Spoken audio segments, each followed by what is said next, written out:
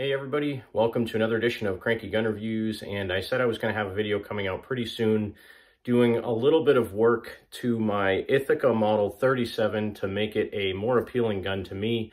I had talked about, again, shortening the barrel down to 18.5 inches to make it more of a trench gun / riot gun, something like that, and I finally got around to doing the work.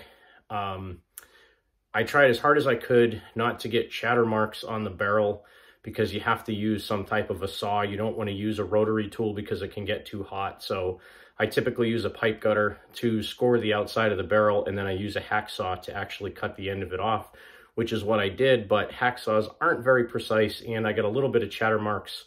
I did a little bit of work to try to fix it to make it look better. So let's just jump into the video. So anytime you want to do this work, you really need to establish a couple of things before you get started. One being the length of the barrel as it is before you do any work to it. And usually, when you buy a gun, it'll have a length of the barrel, but you really have to measure from the face of the bolt out to the end of the barrel because that's the measurement that's really critical. So what I do is take a wooden dowel. In this case, this one has some white tape on the outside of it, so it's easier to see. But you shove it all the way down until it hits the face of the bolt when it's closed, and then you mark the end of it with a pencil or a pen so that you can see exactly where the end of the barrel is. So you can see that line that I have on there, and if I shove it in until it hits the face of the bolt, that line lines up exactly with the end of the barrel. Then you can measure the length of the stick from the end where it hits the bolt face out to the line you drew, and that will give you the full length of the barrel. In this case, the length of the barrel goes all the way to the end of the interrupted threads. In some cases, it's not always the case, but in this case, it is just about 26 inches from the face of the bolt out until the end. One other thing that's important is to make sure that you have a tape measure that's accurate. I've actually seen pictures on Facebook and some other places where you have two tape measures side by side, and one of them, the inch tick marks, are not exactly an inch because they might not have been made in this country. In this case, I double-checked this tape measure with two different sources, and it is accurate. So I measured out my 26 inches on the stick, and then I measured from the end where the breech face is out to 18.5 inches. I put a piece of tape on the barrel, and again, I validated this with not only the tape measure and the dowel. I marked where the 18.5 inch mark was on the barrel, so I could see how much I was going to be removing. Then the other task I had that was a little bit daunting to me was actually trying to get a new bead sight mounted on this thing, because I've done a couple of these in the past, and removing the bead sight kind of stinks because then you don't have a point of reference when you're shooting, and I do want this thing to still be accurate.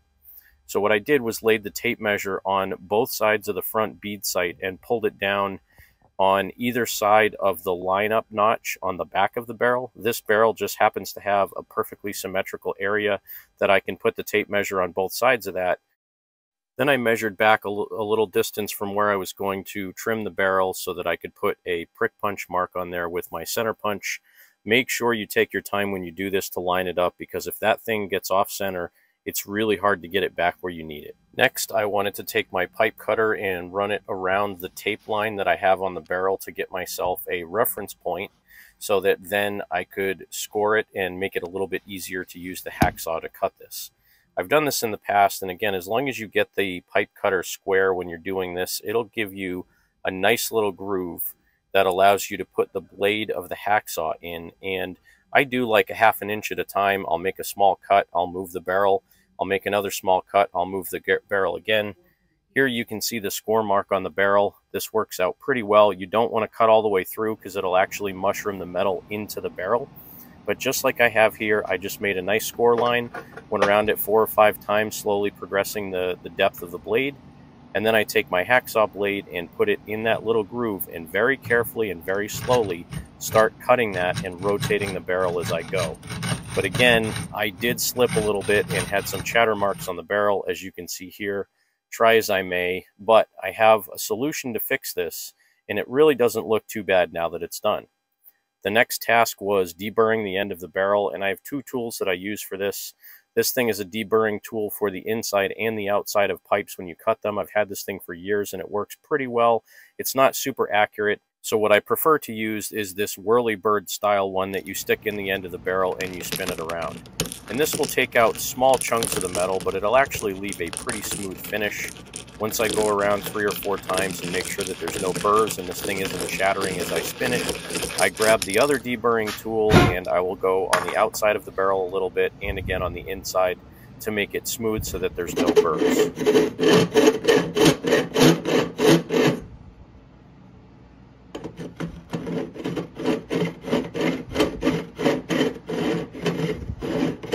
Once I'm satisfied that all the burrs are gone, you have to take a nice fine-tooth file and actually make the end of the barrel perfectly flat, because when you're cutting it with a hacksaw, you will have some rough edges on there. So very carefully, you have to make sure that you're keeping the file flat as you're going around.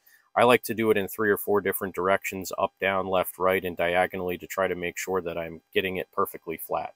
I bought a Williams Gun Sight Company drill and tap with 648 thread pitch, which is the same as the sights that I bought, and it did a fantastic job. I was actually very worried about this. I used my drill to drill the hole, obviously, and to tap the hole.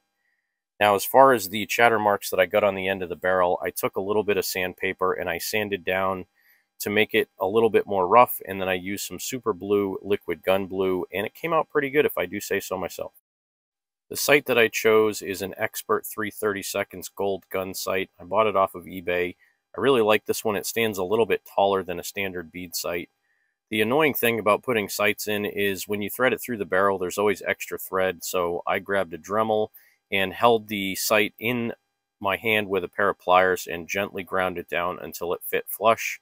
And here again, you can see the bead sight on the end of the barrel, as well as the touch-up work I did with the bluing. Again, it's not perfect, but this gun has so many dings and scratches on it, it really doesn't matter to me. I just wanted to make sure that the crown was okay and that the bead sight was good. And once the work is done, you always want to check to make sure that you're within spec of what you expected after trimming the barrel. In this case, I was about a 1/16 of an inch short because I had to do some file work. And here finally is the finished product. Again, the beautiful wood on this gun just makes me smile when I look at it. Those cool engravings with the hunting scenes on the side. Even though it's not a police shotgun, now at least it kind of looks like one. Again, you can see the bluing that I fixed on the end of the barrel and that nice bead sight. There are lots of dings and scrapes on this barrel, so that stuff doesn't bother me one bit. And I don't plan on selling this thing. Eventually, years down the road, if I do end up selling it, I think somebody's going to think it's a cool gun regardless. Here you can see the amount of material that was removed off the barrel. I think it was around 7.5 inches total. And the overall length of the shotgun now is well within the legal limit, and it looks awesome. So the only other thing now that I see this gun that I might want to do to it is actually getting a metal heat shield for it, kind of like the ones that you see on a Mossberg 500 police shotgun or a retrograde that has the heat shield on it. I really dig the look of those. It's the trench gun look that I'm after, and this gun now fits perfectly in the Cranky Gun Reviews beat up old shotgun collection. Thanks again for watching another episode of Cranky Gun Reviews.